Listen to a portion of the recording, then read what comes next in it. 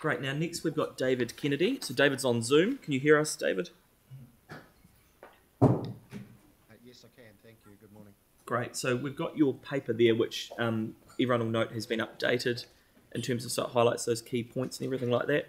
Do you want to just talk through anything you think is worth adding, and then we'll just go straight to questions? Thank you. Kia ora, Council. Just a couple of things that are updates since the report was first prepared, but I guess the most important thing to note initially is that, as noted in the report in the second section, work is on program, is on budget, and there are no quality issues at present, so everything's going according to plan. Just a couple of updates. It says here that the traffic controls are established and we've got entry from Madras exiting onto Barbados. The contractors have decided to trial doing it the other way round and are currently having the entry onto the site from Barbados and exit onto Madras. I just think that the way the traffic is seeming to flow around the CBD, that is less disruptive, both for things that are coming to the site, but also for the surrounding street network. So that's a change that's just occurred. Probably the other thing of interest to you that I can expand on briefly is that we had a community meeting on the 8th of November. We had about 8 members of the public come to it. We invite all of the surrounding areas. We give them a brief presentation from the building contractor about what's happening currently on site and what's about to happen.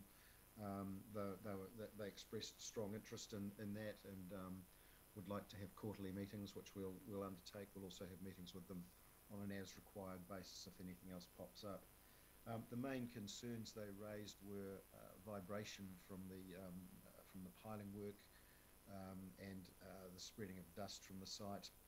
We've talked with the contractor about those issues and asked the contractor to visit the specific homes that have commented on vibration. Fortunately, work has now moved away from those areas and as it moves around the site. So if there's anything further we need to do in terms of communications with those people, the building contractor has been asked to do that.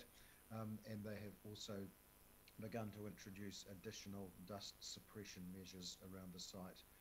It seems obviously when there's a nice calm Canterbury day, we don't have dust problems, but when the northwest blows, it does tend to spread dust from all the construction sites in the city around a bit, but we'll continue doing what we can to suppress that. They've poured a small amount of concrete just to sort of set some platforms already. Significant concrete pours. They were trying to undertake the first one of those before Christmas.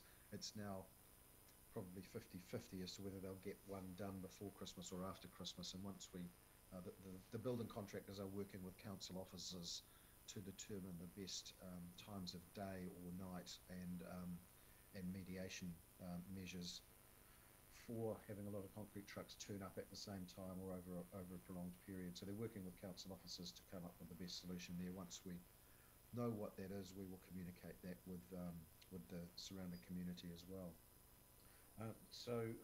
Chair, those are my updates. I'm happy to take questions. Thank you. Thank you, David. That's very useful and it's a really good report. Does anyone have any questions? Yep. Great. So we'll go Aaron and then Yanni. Yeah, thanks for the update, David. Hey, just a very basic question. Have we set up a camera for some stop motion of the site coming out the ground and you turn it into a video in 4 years' time? The contractors have set a camera up across the road at a decent height, so we'll have a sequential time motion sort of video of the whole project. Okay, brilliant. Thank you. Yes. Thank you. I was just wondering, in regards to design around having active edges, if there's any more work being done on the sorts of facilities that you might like to have. Obviously, we're in the middle of a street consultation that shows, vibrancy and lots of activation. But just in regards to the design, I still don't really get a sense of what activations the stadium's going to have when there's not big events on. And just wondering if there's what the opportunity is to look at, bars, cafes, restaurants, other businesses that might go on that ground floor.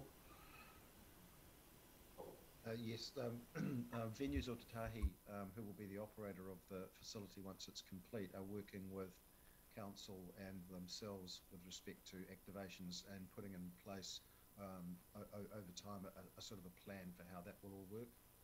So that's probably something that we could get some more information for you from VO.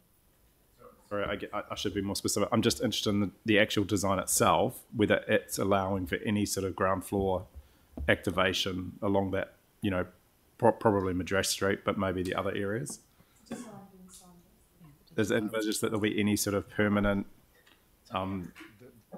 hospitality? There are some permanent opportunities for, I suppose you'd say, tenancies, not completely all the way around the bottom of the building, but parts of it, yes. Right. And when would we be in a position to likely understand what those opportunities are? Look, I'll have to talk with Venues Otatahi and come back to you, because that's something that they will be working on in terms of what the ideal mix of uses and things are. Okay, thank you. Just the final question from me is in regards to, and it may not be for, it may not be appropriate for you, it may be appropriate for our staff, but in terms of external fundraising, either from our regional partners or from philanthropics. I think you're probably right. That's something we can take offline. I don't think that's a question for David today. Right. Yeah. Great. Any other questions? So Phil's happy to move it. Pauline looks like she's happy to second it. Any discussion? Sorry. Well, I appreciate that we've got the Te Kaha project is from the delivery board. What's the opportunity for us as councillors to ask staff what's happening around those things like that external funding? We can ask staff to come back and give some feedback on that, but we don't have the staff here to actually answer all that completely. Right. Could we just get a note maybe to get an update on the approaches to our regional partners and to philanthropics? Yep. Cool. No, good as gold. Okay, so that's been moved and seconded. Any discussion? All in favour? Against? That's carried. Thanks very much, David. Thank you. Okay, Peter.